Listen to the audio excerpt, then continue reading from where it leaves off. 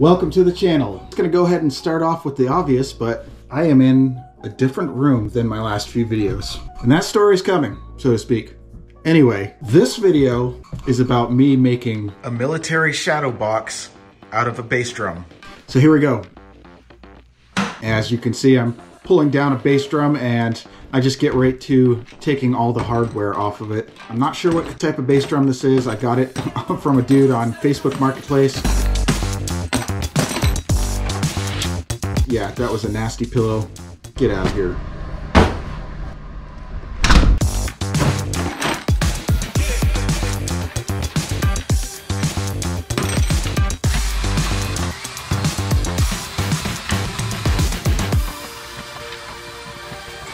Yeah.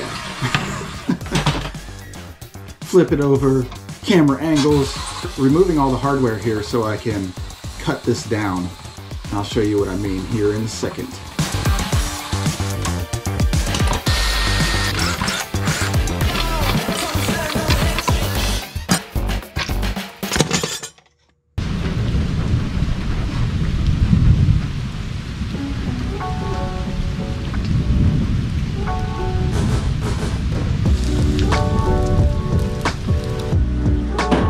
Bust out the old table saw here, and I basically measured from the edge of the shell, from the bearing edge to where the porthole is, and I'm going to cut it right there.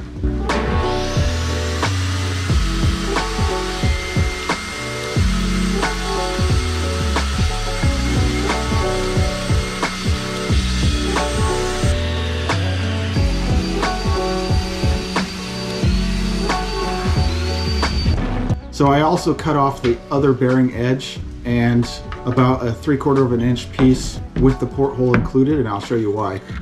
I line it up on a piece of plywood and cut it out to fit.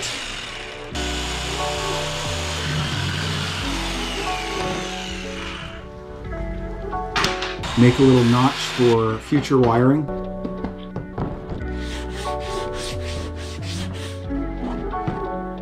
Give it a little sand down so I don't cut myself, and then I'm cutting this ring. You can see the porthole. I'm basically fitting it so it'll fit inside the bass drum like that. That way I can add it to the back side of the bass drum and then glue it in place. And you saw the LED lights, but essentially why I did this is so I had an area to mount LED lights around the edge without being visible. And then after that dried, I put some glue in there and then took that piece of plywood, shoved it in there, and I noticed that it's warped a little bit, so I end up taking it out in the garage and putting some weight on it and letting it sit overnight. Next morning, there it is, take the weight off, it's all glued together.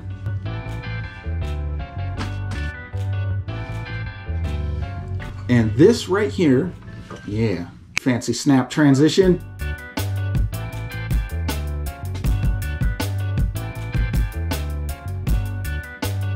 I end up doing 2 layers of cork, and that's so I can push my ribbons and decorations and stuff like that into it.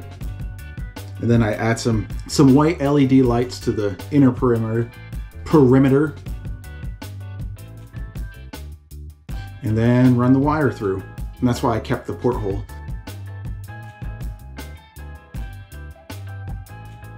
What I'm doing here is I'm adding Velcro to the entire inside. That way I can stick anything Velcro to it, obviously.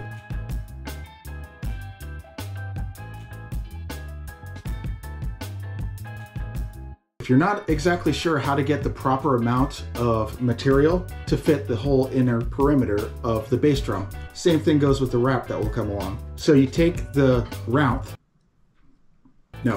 you take the girth. In order to get the circumference of the bass drum, you take the diameter times by pi. You should have your answer. Oh, music right away. Oh, yeah. Yeah, here I am wiping down the outside with alcohol and basically marking the center. And there is the 3M wrap. I will link all this stuff in the description below.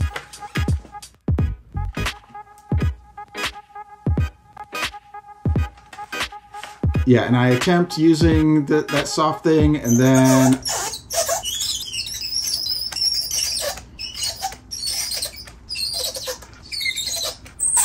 Yes, squeaky, squeaky. Crown Royal bag ends up working very well if you take your time on this.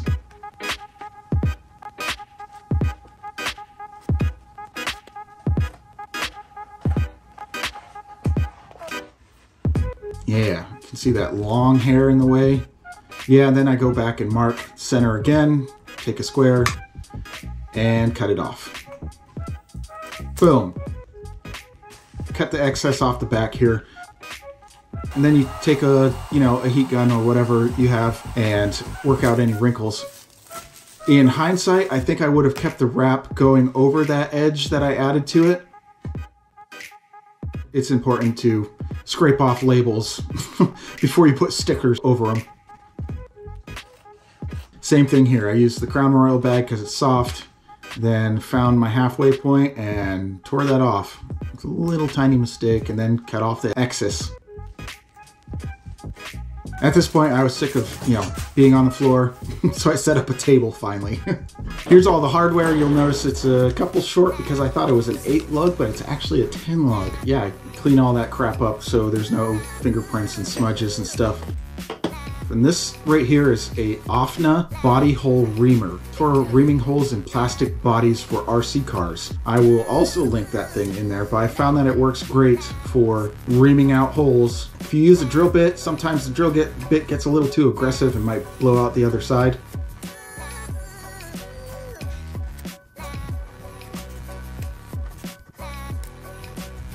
Then at this point, I'm just reinstalling the hardware.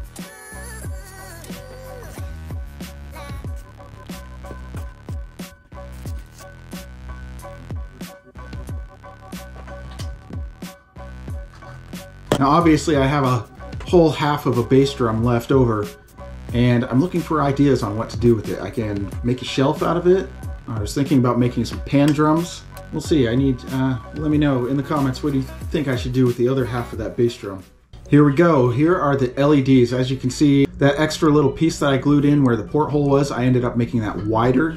And you can cut these LEDs to length, which is really nice. Yeah, here I am just installing the LEDs. But you can see how there's a little bit of wood showing, and if I would have wrapped that red and blue wrap around it, that wouldn't be visible, but that will be up against a wall anyway, so you shouldn't see it. And here I am just putting some screws in the back so I have a way to hang this thing up on the wall if I choose to.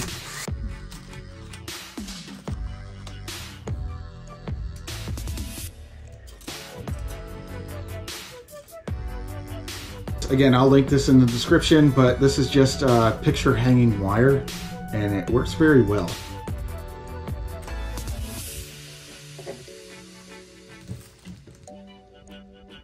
This thing is probably only 20 or 30 pounds. It'll hold just fine. Oh, more music. And there it is. And I basically just took the back of one of my, what are they called? I don't know. The new uniform. See, I'm losing it already.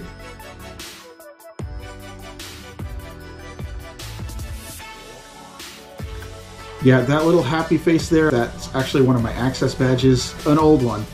And I'm not supposed to film that sort of thing, so that's why it was blocked out.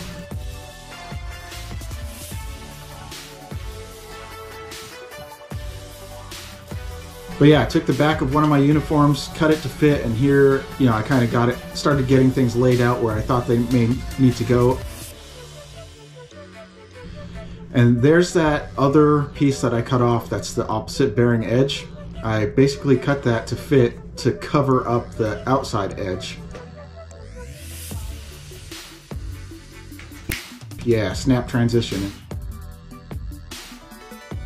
That's kind of the look I started going with. A few things in there are just placeholders because I didn't have everything I needed. And this is like a really old Remo pinstripe. I say it's really old. I think I bought this for my first drum kit. So we're talking 1995, maybe 97, somewhere in there. Late 1900s, as the kids say.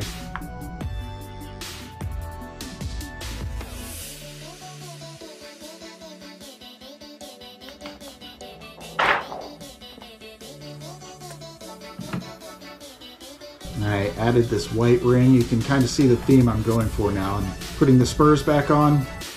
And there it is. So fancy schmancy.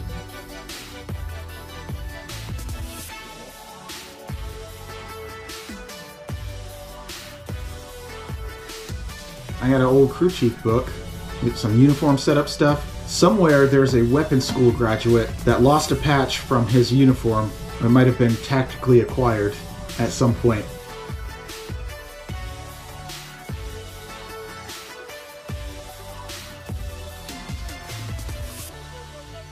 That is it. I mean, I didn't maintain playing the drums through my entire military service, but definitely the last 7 years or so I've been back at it.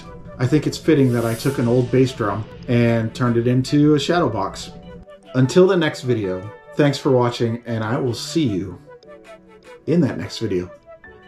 Goodbye. Ah!